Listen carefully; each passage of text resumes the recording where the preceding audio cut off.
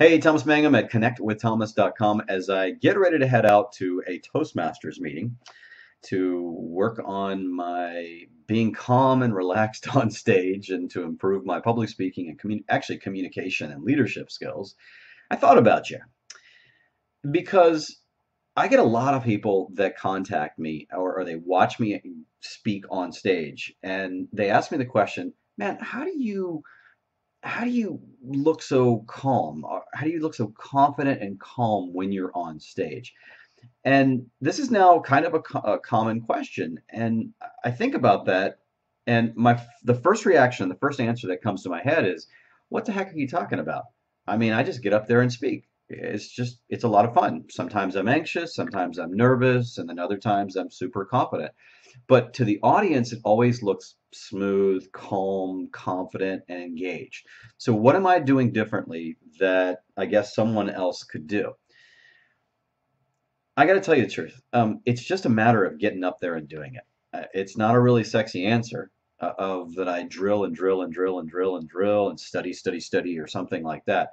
I just I just take every single opportunity to get up there and speak. In fact, when I first knew that I wanted to officially pursue professional public speaking and training, I made a commitment of giving 200 speeches in 12 months. I exceeded that in that 12 months. Any kind of public speaking, I did it because I knew that if I just got up there and did it, that I would have to learn something. I'd have to get better.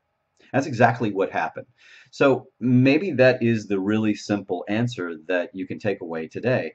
If you want to get really far more comfortable and confident with what's going on the stage when you give your presentations, then get out there and simply do it. Stop looking for the magic pill or something special that you have to do, or just the right coach, or just the right mentor, or just the right program.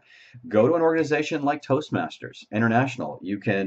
Of course, you can find more information on Toastmasters. Just search for it online, toastmasters.org. Just use the locator, go visit a club, see if it's for you. I don't care if you're a professional speaker or if you're a brand new speaker. Toastmasters International helps move you from where you are to where you want to be. Now, if that longer term format is not for you, hire a coach, hire a mentor of someone that you respect to help you get you from where you are to where you want to be. I hope that's been helpful to you. I sometimes I wish I had some amazingly awesome secret that I could give you about becoming a far more confident and comfortable public speaker in front of people.